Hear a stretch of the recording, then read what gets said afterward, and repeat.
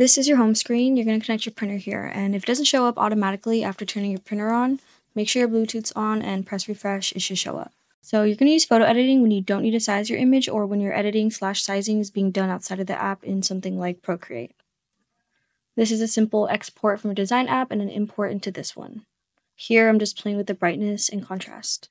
Use collage when you need to size your image. So sometimes when you do bring in an image, there's going to be excess on the side right here. Make sure to cut that off using the cut tool so your measurements are accurate when you print it out. And then of course you can use collage to print multiple images of different sizes like this. Image splitting requires its own video, but as a preface, it's used when you're creating a large piece or when your piece is going to extend across multiple sheets of paper, like a back or a leg piece, for example. Image scanning allows you to take a picture of anything and turn it into a stencil in the app using these filters.